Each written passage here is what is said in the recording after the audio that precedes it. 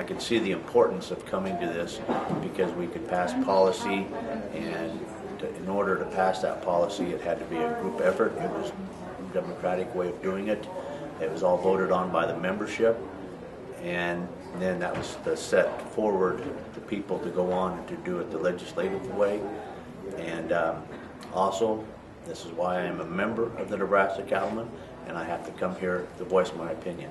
If I'm a member and I don't do that, then I really don't have anything to complain about. So if I want to be active in all of agriculture as well as the cattleman industry, I need to come to this and be part of it.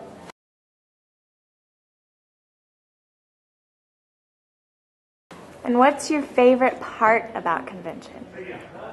Just meeting all the friends I have made through the last years coming to the convention.